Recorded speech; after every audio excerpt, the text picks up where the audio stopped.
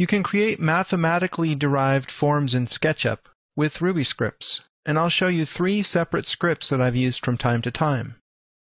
First of all, Peter Brown has written a script called Draw Helix, which is invaluable when you're creating handrails for circular stairs, screw threads, or any number of helical structures.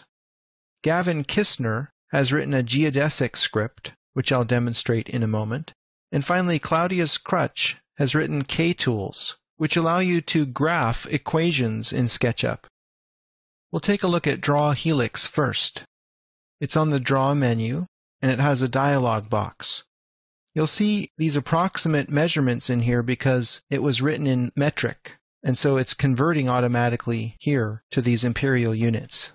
I'll type in 4 feet for both end and start radii. The pitch is the height of the helix. I'll make that 3 feet. I'll set 5 rotations with 24 segments per rotation. And there's the helix. It creates a polyline. Let's try it again. Draw helix. This time, the end radius will be 0. And I'll start with a 4-foot radius and a 3-foot pitch. In this way, you can make the helix diminish. Gavin Kistner's script is on the Plugins menu at the top of the list. Create Geodesic. The first thing we're asked here is to select a primitive type. Looking at this list, I'm wondering why we don't see cube or dodecahedron. After I used the tool, I realized that these aren't actually the primitives that you're generating. These refer to the internal structure within the geodesic dome. I'll use an icosahedron for the internal structure, and I'll set the radius here. Note that you can't use feet here. It has to be in inches. So if I want 12 feet, I'll have to type 144. I'll take that with 2 subdivisions and click OK. We have an instant buckyball. Let's try that again with a different type of internal structure. I'll go back to the Plugins menu and choose 144 for the radius, and this time we'll go with tetrahedron. We get a different type of structure, not as conducive to making a dome. The last script that I'll just touch on are the K-tools. They're also located in the Plugins menu. There are many different graph types that you can create here. Let's just take a look at the 2D graph in Cartesian coordinates. We'll create a graph in the XY plane, in other words, the red-green plane. I'll accept the default values for the range and the step width. And here we can type in a mathematical formula. This is x to the second power, or x squared. This is the equation for a parabola. Let's take a look at it in the top view. I'll make another graph in Cartesian coordinate space, also in the red-green plane, using the default range and resolution. This time I'm going to type in a formula that I looked up in Wikipedia for a catenary curve. It's the hyperbolic cosine of 1.6 times x. This represents the curve that you get when you hang a length of chain or cable under the influence of gravity. If you turn this upside down, you would create a self-supporting catenary arch that doesn't require buttressing. So the mathematical tools can be useful for creating real objects.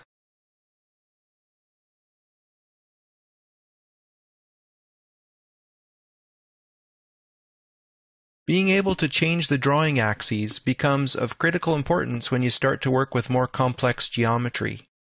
Here I'm working with a 9-sided structure, and so I have some unusual angles to deal with. The drawing axes are represented by the red, green, and blue lines here forming a tripod. You can see that I've centered this within the design, and this is a good practice whenever you're dealing with a circular or regular polygonal structure to center it around the axes. Also, if you're creating a component, it's a good practice to locate the drawing axes in some meaningful location, because the drawing axes within the component become that component's insertion point. And we'll cover components in greater detail later on. You can toggle the display of the drawing axes in the Styles window. go to the current style and choose Edit, and then click this last button to go to the modeling settings. You can toggle the model axes right here with this checkbox.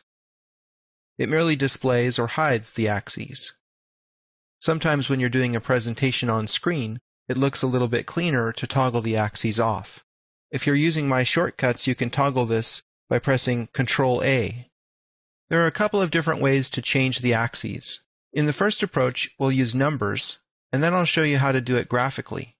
Let's say we know a specific angle that we'd like to rotate the axes. This will allow us to draw geometry on an angle. Right now, if I were to draw a rectangle, it would align with the axes. Let's go ahead and change the axes and draw another rectangle and see the difference. I'm going to zoom in here a little closer and right-click on one of the axis lines. Now, it doesn't matter which line you choose, and it's important not to click when you're on top of something like this. I'm going to get a different menu if I right-click here as compared with right-clicking here. I'll choose Move from the context menu. Here we have a chance to set in an offset distance for the axis or a rotational angle. In this case, let's say we want to rotate the drawing axes 40 degrees around the blue axis. Now I'll draw another rectangle, and you'll see that it aligns with the axes. Let's say we want to go back to the original orientation of the drawing axes, but we don't want to be bothered to go back in and type in any numbers. We can just right-click on a drawing axis and choose Reset from the context menu.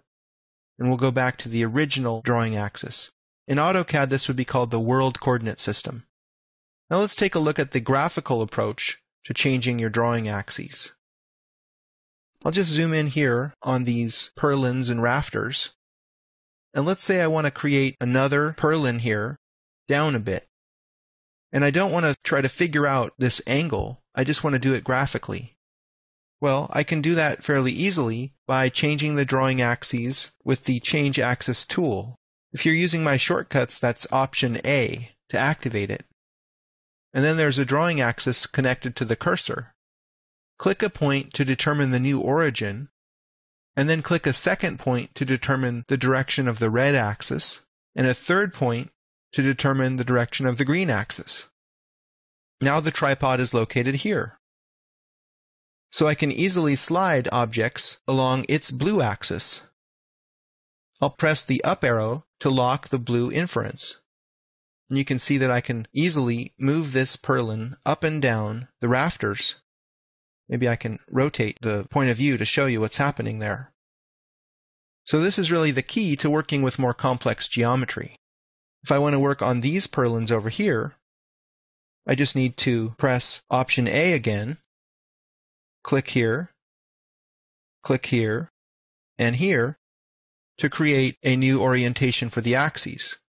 Then I can go ahead and either draw a new object or move an existing one in this new plane. Just try to rotate somewhere here where you can see this a little better. There we go. So I'm able to create geometry in this plane parallel with these purlins. One final tip is kind of a convenience that I've built into my shortcuts, and that is Reset Axes. I'll press Shift A, and it automatically goes back to the original orientation for the drawing axes. You can see that down here. So just to recap, we have Option A, which allows you to set the drawing axes. We have Control A, which toggles the display of the axes wherever they are. And we have Shift A, which resets the drawing axes. If you want to change the axes numerically, you have to right-click on an axis and choose Move to access this dialog.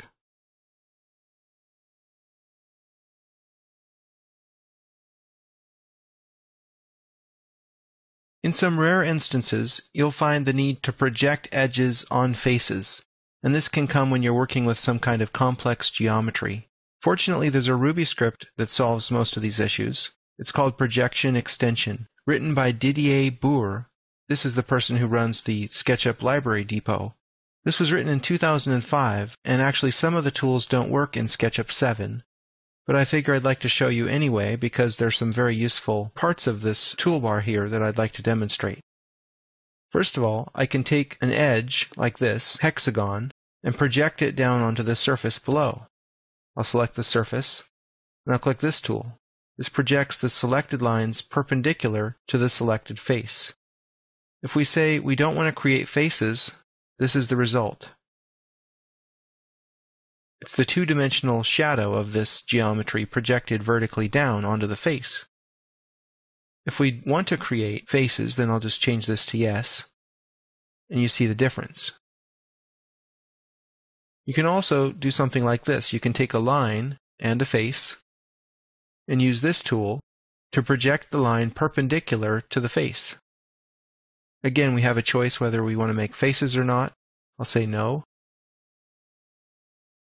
And we get a line shot straight down onto the surface. Over here we have a series of lines. Let me select them all.